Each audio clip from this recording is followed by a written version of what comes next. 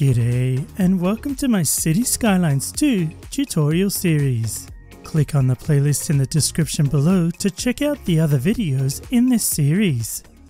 Road networks vary wildly in Cities Skylines 2, starting with narrower alleys and streets and expanding to medium roads, large roads, and then highways as the city evolves and gains development points.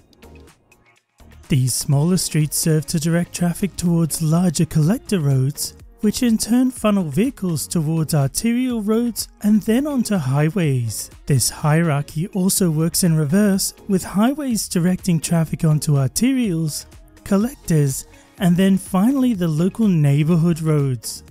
The key concept here is that each step up this road hierarchy, there's an increase in the volume of vehicles intended for greater speeds over longer distances.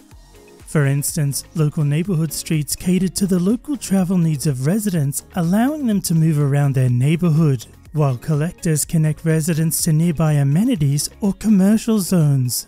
Arterials facilitate longer trips across the city, such as from residential areas to the city centre or to their place of work. Highways provide a way to travel from one town or city to the next. And as the urban population grows, although these road networks may require upgrades to accommodate increased usage, the underlying strategy or hierarchy remains the same. To facilitate faster travel over longer distances, arterials will feature fewer crossroads or intersections compared to their smaller counterparts, which have numerous intersecting roads for better connectivity. And the use of pedestrian pathways in residential zones is also recommended to get the residents moving around on foot, especially as at the time this video was released, the game currently lacks bikes and bike paths or roads with dedicated bike lanes. Beyond the physical structure of the road network, effective traffic management plays a pivotal role in maintaining flow and reducing congestion. Implementing traffic signals at critical intersections, employing roundabouts for smoother traffic circulation, and designating one-way streets to avoid bottlenecks can significantly improve the efficiency of your city's road network.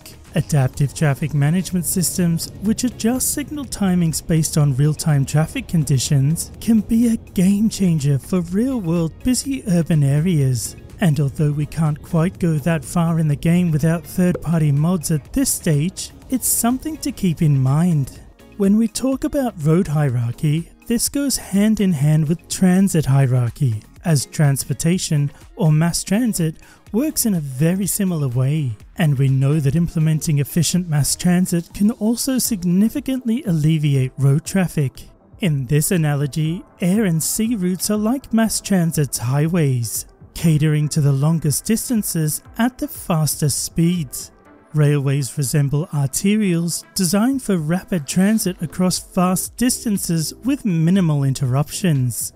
Subways serve a broader area than typical local transit, offering multiple stops across different city regions. Then buses and trams are ideal for navigating local neighborhoods, stopping far more frequently. It's crucial to design road and transit systems that complement each other seamlessly. For example, integrating bus lanes on arterial roads not only prioritizes mass transit, but also reduces delays caused by general traffic congestion. Moreover, creating transit hubs where passengers can easily transfer between bus, tram, subway lines, or trains encourages the use of public transport, thereby reducing the overall demand on road networks. Consider how park and ride facilities near major transit stations can serve as effective nodes that integrate personal vehicle use with public transit, thereby offering a practical solution for commuters. Establishing a clear transit hierarchy not only enhances the utilization of your mass transit network, reducing road congestion, but also ensures a smoother, more efficient journey for your citizens. We can also draw inspiration from real-world cities that have mastered the art of transportation integration.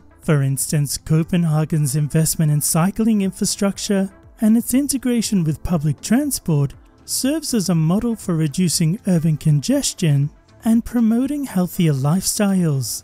Similarly, the efficient use of bus rapid transit or BRT lanes in Curitiba, Brazil, showcases how dedicated lanes for buses can significantly improve transit reliability and speed, acting as an artery through the city that complements the road network. And there are hundreds of examples of this in cities all over the world. So next time you're creating your road and transit networks across your cities, don't forget to keep these hierarchies in mind. If you've enjoyed this tutorial, don't forget to hit those like and subscribe buttons so you don't miss out on the next one. Thanks so much for watching and happy building!